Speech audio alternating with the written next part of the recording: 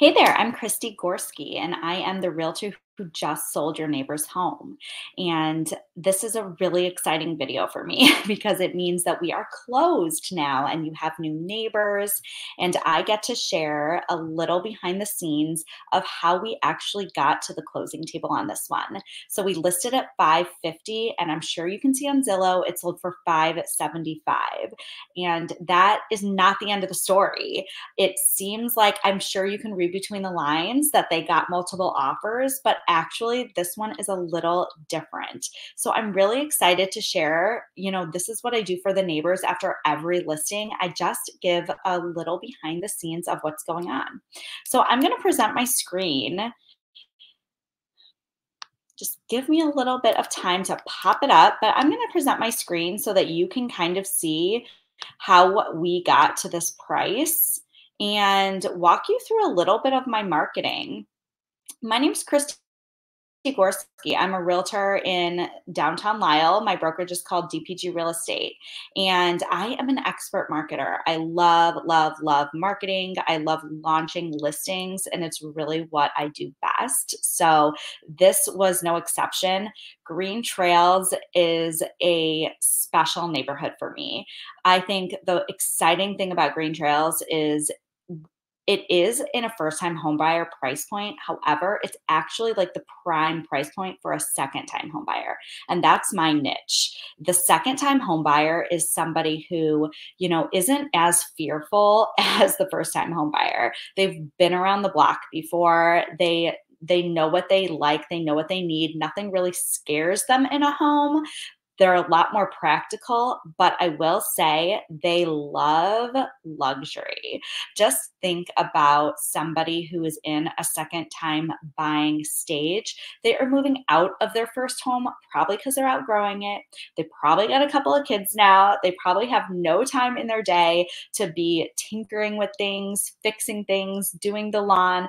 They love the idea of having, the higher end washer and dryer, not the like crappy one that came with their first home. They have like a lot more laundry to do now. So like cool gadgets in their house, solar panels like 1940 Green Trails had, just like a little bit of upgrades that make their life easier. That is what the second home time buyer loves, and Green Trails like fits right into that market. So this is kind of like my customer avatar as I was launching all of my marketing. I'm going to try to share my screen here and show you a little bit of the video so you can, just familiarize yourself with the property itself. Let me flip back and make sure I'm really sharing my screen with you, because it looks like maybe I'm not. And I do a marketing video with every listing. This is a very, very important part of marketing for me. And so I am excited to share this video with you. You may have seen it on a QR code, but this is a traditional level in Green Trails. You're probably very familiar with it. It has 3 bedrooms upstairs, one on the lower family level, modern kitchen, bathrooms have all been redone. This one also has an unfinished So 550 is a great price for a house that's all redone. Not one of the biggest houses in Green Trails by any means, but it had a lot to like about it. So let's talk about launching this one. I'm gonna stop sharing my screen so I can just talk to the screen for just a minute. Okay, so let's talk about launching this listing, because it's obviously a really exciting one and it was like a coveted listing. So I always launch on a Wednesday or a Thursday, and then Saturday we have an open house. So the idea is to create FOMO, right? Like we want to create buzz, we want to launch the listing out into the world. So all of my marketing is deployed. My YouTube videos, my email marketing, I do an amazing job on email marketing, all of my digital marketing, my Facebook ads, my YouTube ads, everything is running by that Wednesday. We go live, we go have killer open house, which we did. It was a revolving door. Think of if you are a buyer standing in an open house that you saw a Facebook ad, you saw it come on the MLS, you see in on Redfin, it says hot home, and then you're standing there and there's just like all these people there. You are in an environment where you are excited and you are ready to make an offer. So that's what we try and do when we launch a listing. And that's exactly what happened with this home. So come Saturday, we had a killer open house. Sunday, we had a multiple offer situation. Surprise, surprise. That is exactly where we want to be from the perspective of a seller, right? So we had 4 offers on the table. We were listed at 550. One offer, 540. Good, but not great. Second offer, 550. Perfect. The next offer, 555. The next offer had an escalation clause. So they bumped their offer up to 562.5. You're like, wait, that's not what it sold for. So how did we get there? So we moved forward with the highest buyer. And this was before Labor Day. And so we had an extension through Labor Day, and we got through the inspection, and we extended a couple days on the other side of it.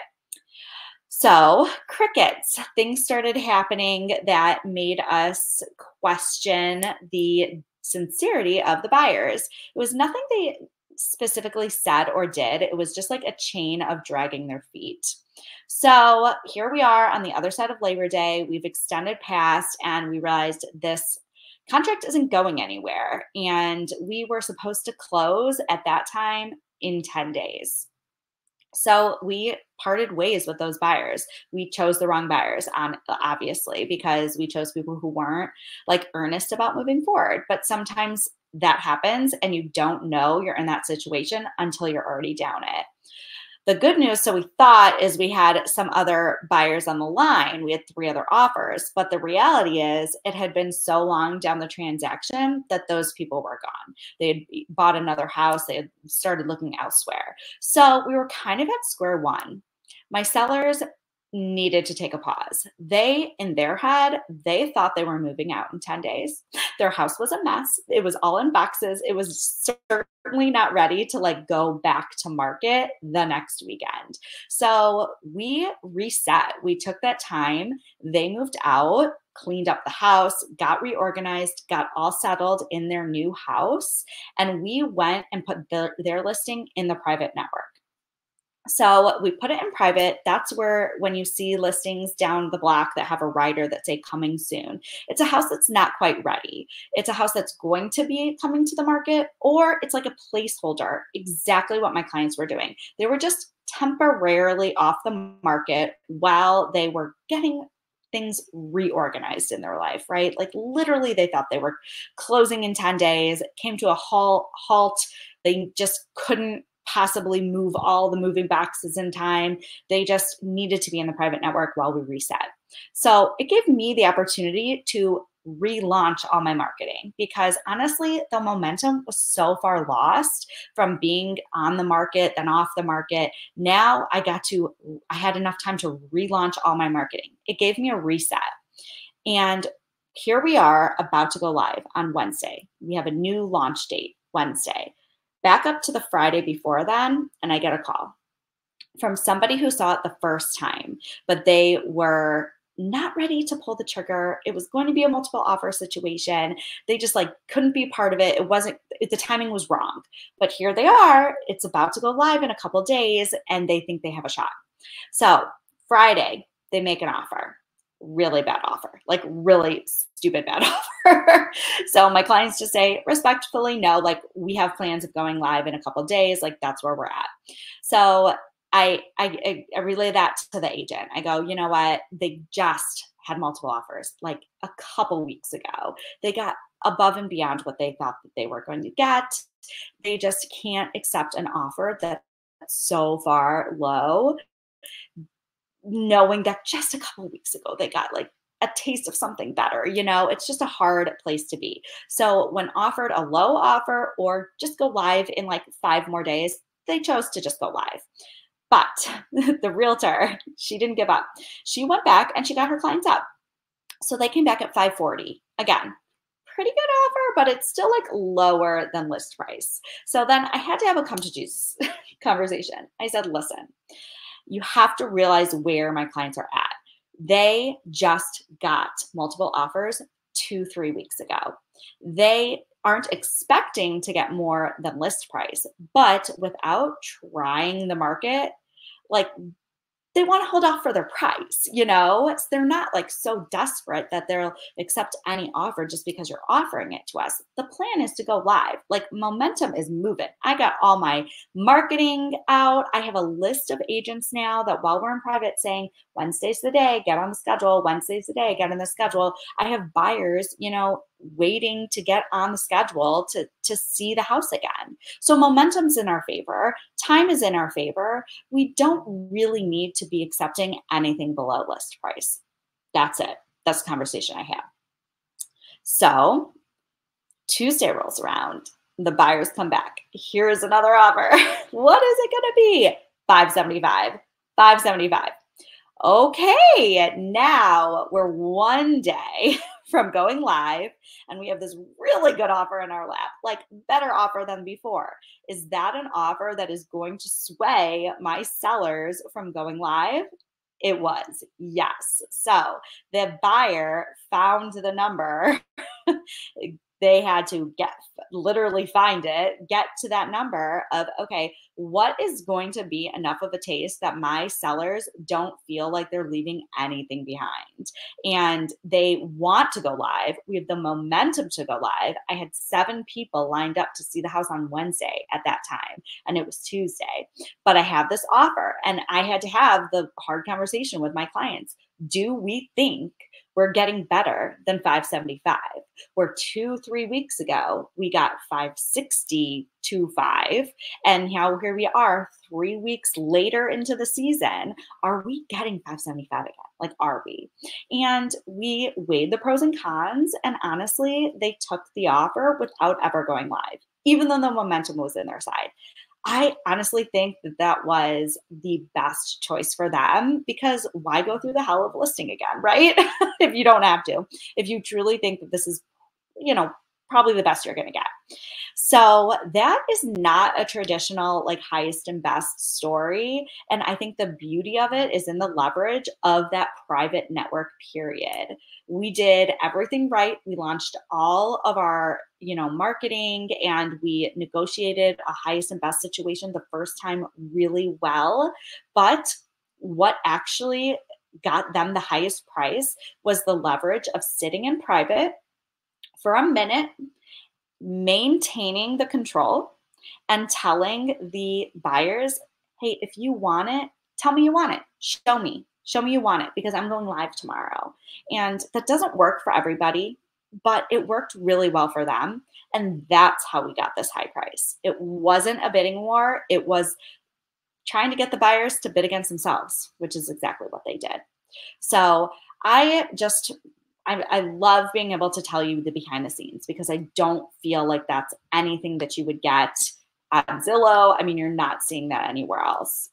But I do have a 12-step marketing plan. And like I said, marketing is deployed for every listing differently.